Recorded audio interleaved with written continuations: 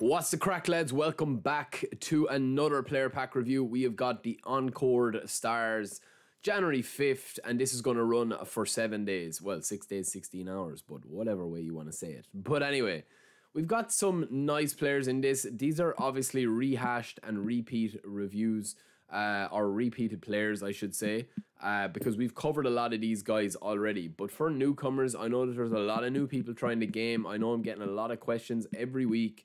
And obviously these players, even though they're released before, they are new to some of you that are watching the videos. So appreciate and welcome anyone to the channel that is new and is new to eFootball. I hope you guys enjoy it. But yeah, this is kind of a mixed bag again, because you've got 22 players. You're obviously going to have a lot of luck in whether or not you get one of the top players, such as DePaul or Lewandowski or Rashford or Tchouaméni or Rafael Leao, who's absolutely class. Or you could end up in one of these, you know, with Joe Hart or, you know, João Mario. Even though they're fairly decent players, you're not going to be, you know, comparing these guys. I think Rashford's a really good option in this as well. He's got 90 in all stats, but we're going to go through fairly quickly, right? There is 22 players to cover, so we're going to go through fairly quickly, and I'm going to give you my honest opinion on them all. I mean, a lot of the standard versions of these players are quite cheap, and you can train them up to be equally, if not better, than these cards. You know, so apart from these guys up here, you're not going to have to train any players if you get any of these cards. You know, if you get Koundé, you have a kind of an end game centre back, like pretty much instantly. Do you know what I mean? You don't have to train him up. You don't have to worry about anything. His stats are solid. You know, his player skills are excellent, so you can move on with, you know, having another player. And he is down as a right back, but he can play a centre back as well.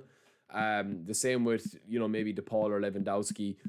They're kind of end game players as well if you don't have a lot of legends. But anyway, right, moving on, and let's start this video.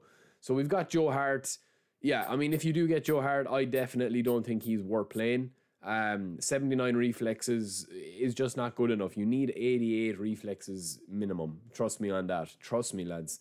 If you are going to be getting a player like Joe Hart, unless you're playing a Celtic team or you're, you know, playing a dedicated reason for playing him, don't even bother. Genuinely, just, you know, if you do spin him, just chalk it down to bad luck. That's just my opinion.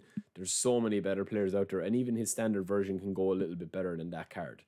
Pereira is next. Again, he's a very average kind of left midfield, right midfield that can play both places. Now, he does have unwavering form. He does have a lot of player skills.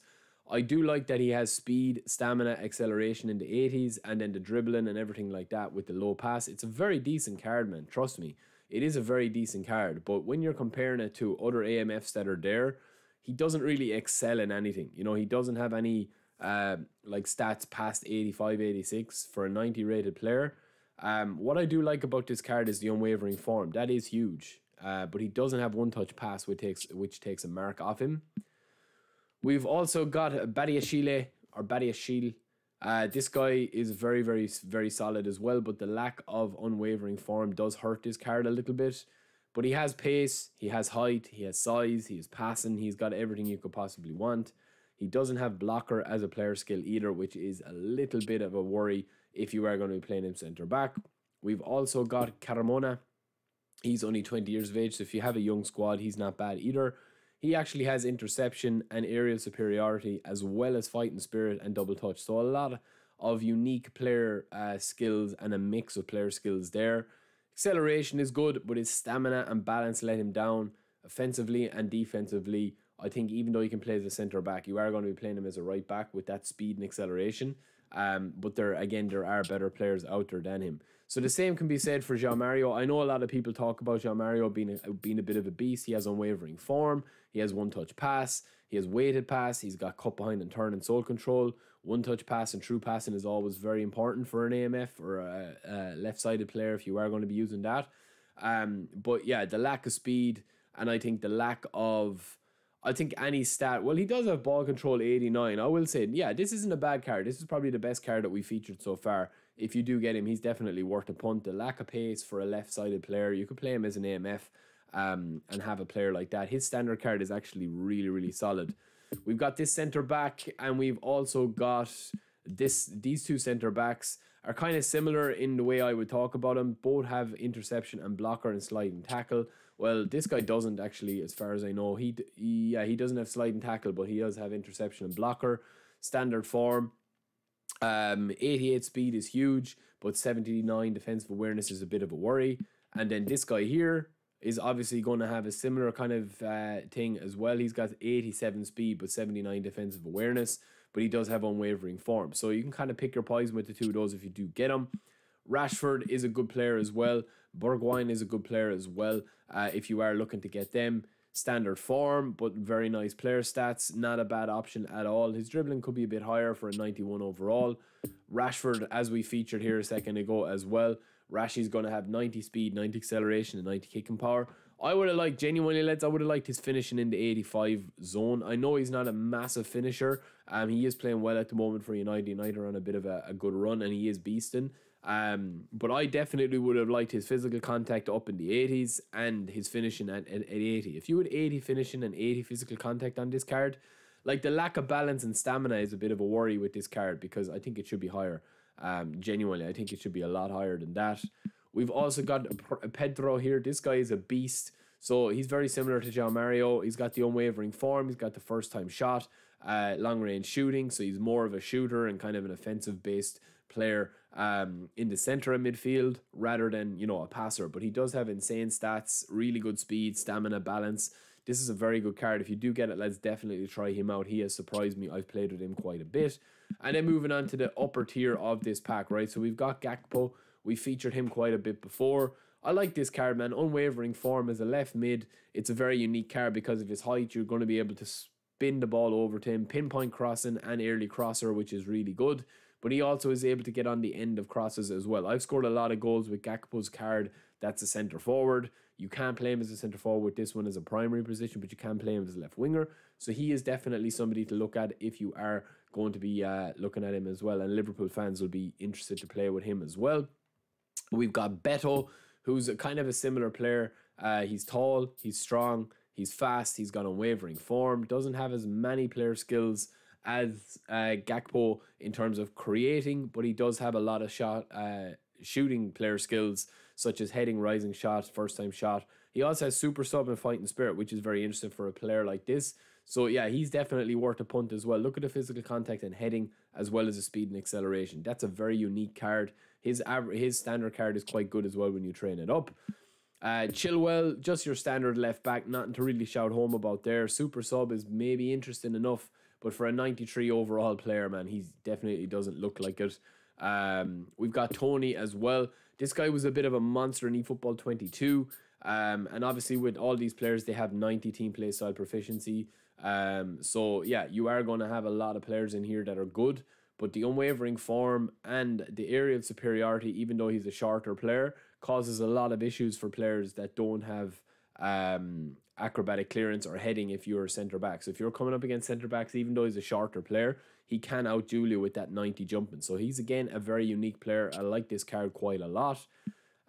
Who else have we got? We've got Tadic and Handanovic and Rodrigo. So the two of these, Tadic and Rodrigo, yeah, unwavering form. I actually didn't really rate this guy too much. I got him in the match pass and I didn't rate him too much, but he is insane. He is insane at passing, man. His passing is out of this world. Pinpoint crossing is ridiculous on the wing. If you're able to, get the ball out of his feet and get those stunning passes in, stunning crosses in, they're just ridiculous. He's like a left-footed Beckham. Handanovic, very good keeper in this. 87 reflexes is just on the edge, but that standard form is a bit of a pity, and he doesn't have a low punt either. And then Rodrigo is just pace, man. That's all he is, really. He doesn't have much end product. Even though he's got 82 finishing, you're not going to be, finishing a lot of shots. The only way you finish with a left or right winger is if you cut in and finesse. That's the only way, or curl shot. Koundé, I've also already mentioned him. Absolute beast, endgame level type player. Interception and blocker, as well as fighting spirit and heading. Even though he's a sharp player, you're playing him in a back three or a back five, man. He is unbelievable. Absolutely unstoppable as a centre back. We've also got Tchouaméni here. Had a really good World Cup. Really impressed with him. He doesn't have blocker as a DMF, and he is a box-to-box instead of an anchorman. I would have liked to see him as an anchorman. It would have been a better card for him. But yeah, excellent stats. His defensive awareness at 80 and his tight possession, low pass, stamina, everything in the high 80s or mid 80s is really, really strong. And I definitely think if you get him, try him. He's one of the best versions of this card that you can get. Rafael Leao, excellent as well. So he's just kind of a pacey player, but he's also got that finishing. So he's much better than Rodrigo. If you do pack him, definitely get him in. He also has super subs. So if you've got him and Haaland on the bench, lads, when the live update comes back, because they play with Milan and City, you're going to have two unbelievable super subs that you can bring on that literally can win you games. Like, they actually can win you games. Balance is really strong. Dribbling, acceleration, speed, that's all you need. And then we have DePaul, covers every blade of grass. He's very, very good as well if you do get him. One touch pass is key to this card. And he also has early crosser and pinpoint crossing. You can play him anywhere. Look where you can play him, lads. You can play him pretty much anywhere on the pitch, in midfield and as a striker, except for a centre forward. So left wing, right wing, SS, AMF, CMF, left mid, right mid. Absolutely incredible card.